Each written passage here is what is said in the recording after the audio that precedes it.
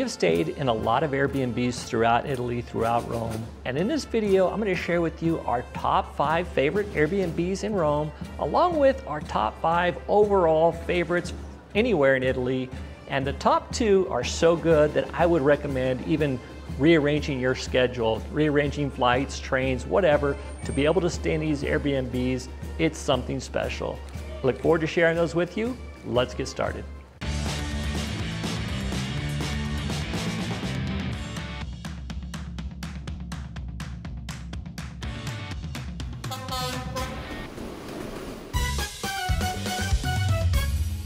Before I share our favorite Airbnbs, I first want to share with you why we prefer Airbnbs over hotels, especially the larger, fancy hotels.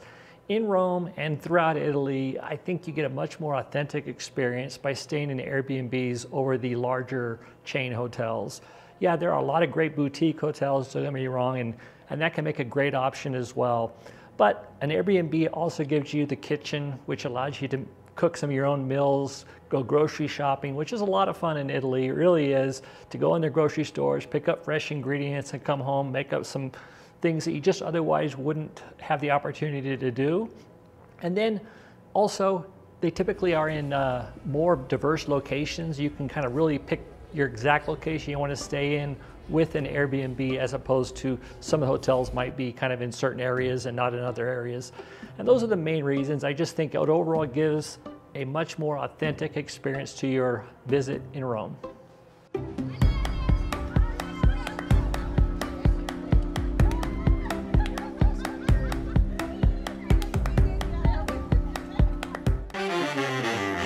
When booking an Airbnb in Rome, there are a few things I think that will really help you, and there's a few tips I want to share with you briefly. One is book well in advance. You're going to have a great selection.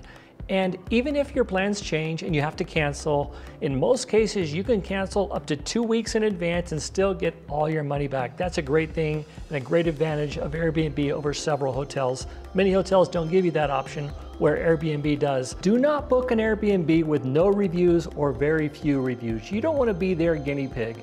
If there are no reviews, look for one with reviews. In fact, I like to see at least 50 reviews, because then you can start to get an idea of how good that Airbnb really is. And when booking an Airbnb, only book if it has at least a 4.5 or higher.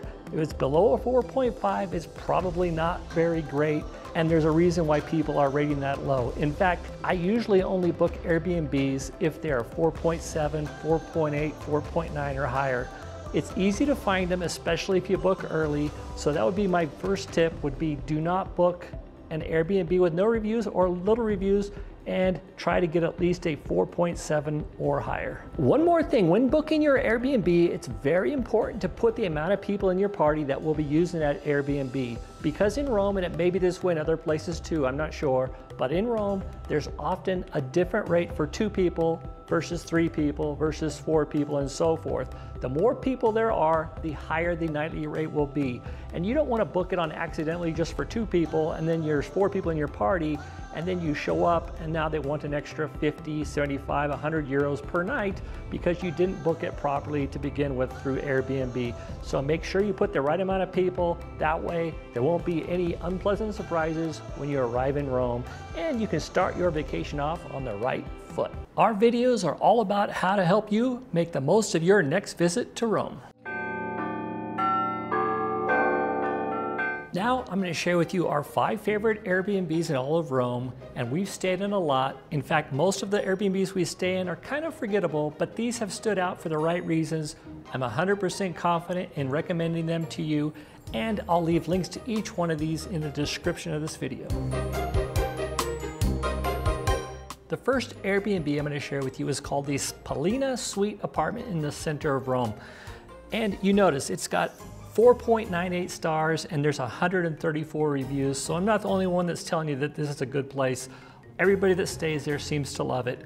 But what I like most about it was one of the larger apartments that we stayed in. It's over 100 square meters, around 1,000 square feet just over. May not sound huge, but by Roman standards, this is a big place, but it was very clean, everything in place. The kitchen was wonderful. Let me show you a real quick picture of the kitchen. Here we go, just real quick. I'll go over, the whole place is great. You can look through that for yourself. But you see the kitchen here, the kitchen's big. It's got everything you need to cook a great meal, great appliances, great utensils, plates, pans, everything you need. It's a wonderful place. And this is the La Chiesa di Santa Maria Maggiore. It's one of the major basilicas in Rome. There's 4 of them. And the apartment is right down the street right here. So really close to this big church. But let me back out here a little bit and show you in proximity to the train station. The train station is just right up here at the top. And so it's a short walk down here. This is the Esquilino area, which I don't really recommend a whole lot, but this is just on the other side as you enter into the Monti neighborhood, and there's a world of difference between the Monti neighborhood and the Esquilino neighborhood. So one of the things you can do from here, you can easily walk over to the metro station right on this end. This is the A line, and from there you can go to the Vatican, to the Spanish Steps, and so many other places, including Trevi Fountain. Or if you want from the apartment, you just walk right down this road, right down here, probably 7-8 minute walk. You can go to the Cavour metro station on the B line, where you can visit the Colosseum, Circus Maximus, and so many other things on the B line. So it makes it very convenient for getting on the metros, but just as important, this whole neighborhood here is fun to explore. Lots of things, lots of restaurants, churches, everything you could want in a great home base.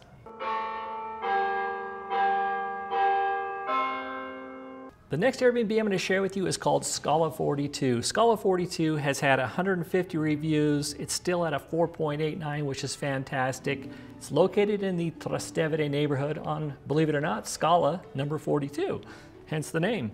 But what I loved most about this was the bed in this place was super comfortable, had great Wi-Fi, huge kitchen, and it had a little outdoor balcony where you could just kind of hang out. Not really get a view, but the rooftops, it's just beautiful out there. Just a really place to relax. Let me show you. Go through these kind of quick for you. There's the interior, there's the nice kitchen. In the kitchen, this picture looks good, but trust me, it's quite a bit nicer in real person. There's the nice master suite, and then there's a bathroom right there that you can get to. Super clean, super convenient. Again, I slept great in this place. It was a really nice bed. And let me show you the patio area. There it is right there. It's not huge, but you can kind of look out over the rooftops. Great place to just go out and relax, eat your breakfast in the morning, come home at night, whatever. Super fun apartment, super great location. Let me show you the location. The apartment is right down here, but what this is, let me show you a little, zoom out a little bit. This is the Trastevere neighborhood, as you can see here. So Piazza Santa Maria is right down here, so it's not far from there. But what's really nice is all of the eateries and fun things to do, the nightlife, Piazza Trelusa right here. Then you can cross the river and you'll be over here towards, this is the Piazza Navona on this end. Up on this end, you've got the Pantheon, which is right around here somewhere. Yeah, right there.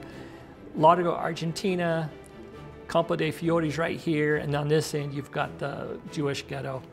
So much to do, so close, but it's a fantastic apartment. We loved it. Sleep well, it's quiet, but yet it's in the middle of a lot of fun things to do and see. This next Airbnb I'm going to share with you is actually my wife's favorite. She absolutely loved it. I did too. It is fantastic. It is called Private Lodging for Tourists. Not the best name, honestly, but don't let that fool you. This place is fantastic.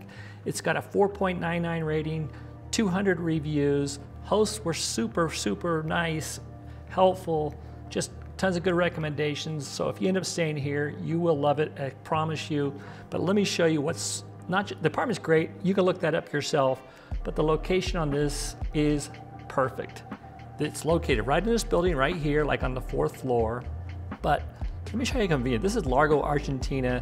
My favorite pizzeria is right around the corner, called Pizza Florida, if you're interested. If you zoom out here, you're gonna see how conveniently located this is. This is where the apartment's at. As you can see, start to see, this is the Pantheon, less than 10-minute walk. Piazza Navona. Down on this end, you've got Campo dei Fiori.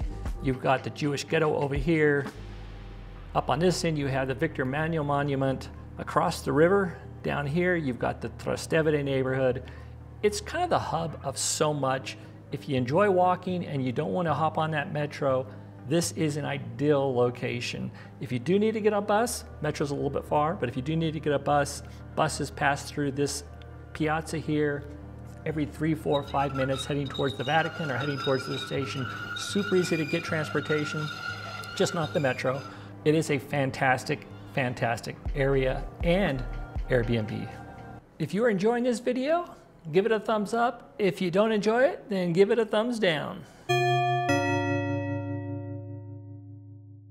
All these Airbnbs, the one thing they have in common, they all have very good locations, they all have very nice kitchens, and they have nice beds. All three of those are very important to me. So if an Airbnb is going to make my list, it's got to at least have those.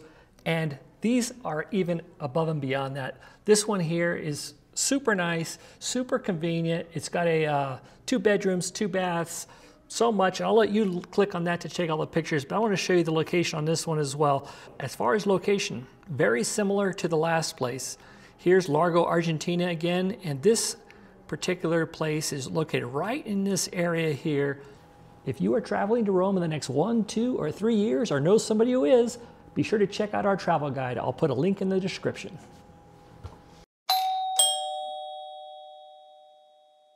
Before I share our top Airbnbs in all of Italy, I have one more nice Airbnb to share with you in Rome. It's called The Secret Courtyard in Trastevere. It's also located in Trastevere. This was really nice. The courtyard is really nice. It's nice to have a place where you can just kind of sit out, enjoy your breakfast, or come home to at night. Get a chance, go ahead and click on this and check out all the pictures. You're going to see that it's nice, but in real life, it's quite a bit nicer than what the pictures show, although the pictures aren't bad or anything. But this is a great Airbnb, and let me show you the location. It's located in Trastevere. I'll zoom out here a little bit. So here's where we've been up in this area, but this is on this end of Trastevere near the river. But over here, it's just a little quieter. There's still a lot of nice restaurants and fun streets to explore in here. It's just a little more, you know, low-key, a little more slower paced, I guess. So you can access the metro a little bit easier from this end. You can walk across this bridge, and the nearest metro is right here at Circus Maximus, and from there you can head to the station, head to the Colosseum or whatever. That is the closest metro, and it makes it a little more convenient to get on the metro and when you're on this end of the Trastevere. And then, you know, to get to the rest of the stuff, here's Tyra Island. To get to the rest of the stuff, it's not too far of a walk. You can walk over here and hit all these things, but when you come back, it's a great place just to crash, relax, and enjoy. Very nice Airbnb. If you've been to Rome and have a favorite Airbnb or hotel, let us know about it in the comments. Now I'm going to share with you our 5 favorite Airbnbs in all of Italy. 2 of these, I would have rearranged my schedule just to be in Italy when these are available. If you are heading to Sorrento, I've got a great little boutique hotel for you. Typically we like to stay in apartments, but in Sorrento, this was such a nice boutique hotel. We've been here twice. We've been to several other different locations in Sorrento. This was our favorite. This is it real quick. Let me show you a couple of pictures. The pictures, I mean, it's clean, it's a super clean place, but these pictures are just kind of, let me show you one that's kind of odd. Like this one looked a little odd to us, and I wasn't sure what to expect. When you're actually there, it makes a lot more sense. It's a really nice, clean bathroom. You have a little small terrace, not much, but you're looking onto a little teeny street. This one here, it's just really kind of romantic, just really kind of cool. Every morning they have breakfast for you when you come in the afternoon or evening. Sometimes they'll have little cakes or cookies and things like that to eat. They have a little common area for people to gather around. It's not a real big boutique hotel. There's probably, I'm not real sure, but plus or minus 10 rooms is all. Host could not have been more friendly, but what really made this thing stand out is the location. It's right here. This is the historic area of Sorrento, and it's right here on one of the, can't tell exactly, but it's like right around in this general right here. Super fun area, super great little boutique hotel, highly recommend it. If you're heading to Naples, I've got a great Airbnb for you to try out. We've been there 5, 6, 7 times, different Airbnbs every time. We stayed in this one twice. We loved it so much, so we have been to this same exact Airbnb twice. It's the one called the Gravina Study and Home. It's nothing special by the pictures, honestly. It's clean and all that stuff. It's nice. It's nothing that you're going to be going, wow, this is an amazing Airbnb or anything like that.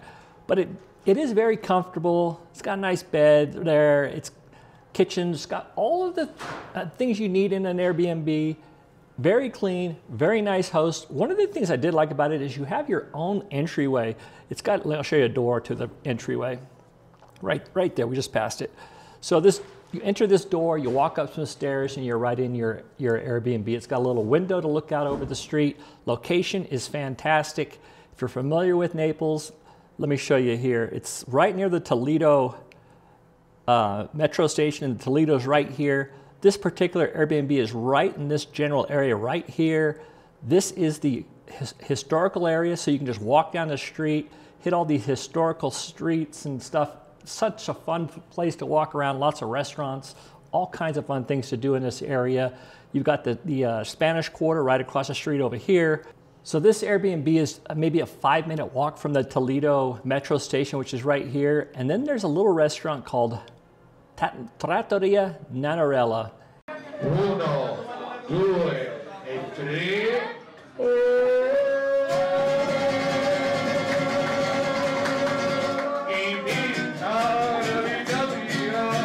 And this place is outstanding. If you get a chance, be sure to go there. It's very popular. You have to get there early for dinner, early for lunch. They close a little bit in between, but you're gonna love it. It's a flat fare menu, 3-course, outstanding. But more than just the food, it's the entertainment. It's the typical, I think, stereotypical Napolitan, very loud, very fun, and a great meal to boot. Now we're going to move on to a city called Verona. You may have heard of it. I had never been there until recently, but when I did go there about 2 years ago, we fell in love with it. The city is absolutely gorgeous, lots to see and do there. And there's an Airbnb that we stayed in that's a decommissioned church from 1170. Very interesting. But what was really great, I mean, the place was, completely renovated. It just perfect. It really was. Everything was perfect in it. 2 bedrooms, bathroom, huge kitchen, nice, gathering room. And the location was outstanding. It is literally right in the middle of everything, but it's in this, got its own little courtyard area. It's not a private courtyard, but it's kind of like you walk off the main street. Yeah, there's a little restaurant there, and then there's the apartment right there. Super quiet area, but yet it's right in the area of everything. So if you're going to Verona, I highly recommend you go take advantage of this Airbnb. It really is outstanding. Now we're off to Florence, and there are 2 Airbnbs in Florence that I think they're worth actually arranging your trip when these are available. The first one is here. This one was pretty interesting because we got there, and I knew it was going to be nice based on the pictures, but we walked into it, and I was just surprised at how big it was. It doesn't have just one rooftop terrace. There are 2 of them. Let me look you through the pictures real quick because this front room's great. It's got, let's see, really big ceilings. I mean, it's probably close to 2,000 square feet, maybe 130 meters, if that makes sense, something like that. I'm not sure if my math exactly right on those meters, but somewhere in that ballpark. Just a huge place, see that? And this is looking down from the bedroom upstairs. Nice big kitchen. Here's one of the terraces, rooftop terrace. You can see the Duomo from it. There's probably a picture showing the Duomo. That's from another angle. You just saw a little bit of it. And there's a second terrace too. Let's see. These are the different bedrooms. This place, I can't tell you how great it was. It was incredible. And location's great. I'll show you that in a second. Let's see if I have anything else here in pictures. There we are. Here we are. So there's the front of it right there. And here's from this other terrace. See that beautiful view of the Duomo? It's incredible. If you have an opportunity to book this, definitely do it. Let me show you where it's at. Here's the Duomo that we just saw over here. And this apartment is right about here in one of these buildings right here. So just maybe 300-400 meters from the main Duomo in Florence. Ponte Vecchio is very close. It's a great Airbnb. Even if you have to arrange your trip to be there when this is available, it'll be worth it. So our last Airbnb of our favorites in all of Italy is also in Florence, and it's one of those ones where I'm not sure if it's better than the last one I just showed you or this one's better. They're both outstanding. They are worth arranging your trip around. This one is located near Ponte Vecchio, and here, let me show you a quick view. This terrace here is outstanding. It's a very nice place. You come out, you have this terrace, but not just the terrace. Let me show you, kind of interesting. You've got a little like casita at the end of the terrace that you can go into, and there's windows out looking over the street down below. It's just incredible. The room's got the high ceilings. It's got that antique type furniture. Feels like you kind of step back in time. So here's some of the tall ceilings in there. Kitchen was fine. It wasn't as nice as the other kitchen, but it still has all of the features and amenities you need in a kitchen. But this particular place was incredible. Let me show you real quick here from another thing. This is kind of a description a little bit about it, but it shows here, which is interesting, I was just reading this, that there's some frescoes dating back from the 18th century, and that it has been, let's see here. It was published in a famous magazine, AD, among the most beautiful homes in the world. And then there's another interesting fact. It says right down here, Francesco de' Medici saw his lover Bianca Capello as she passed below. He was up on the balcony, and the rest is history. So I don't know if those are true or not, but it's interesting. The place is incredible. If you have the opportunity to book it, definitely do. If you need to rearrange your schedule to be in Florence when this is available, I highly recommend you do so. I really hope you enjoyed the video. To the next one, alla prossima, ciao.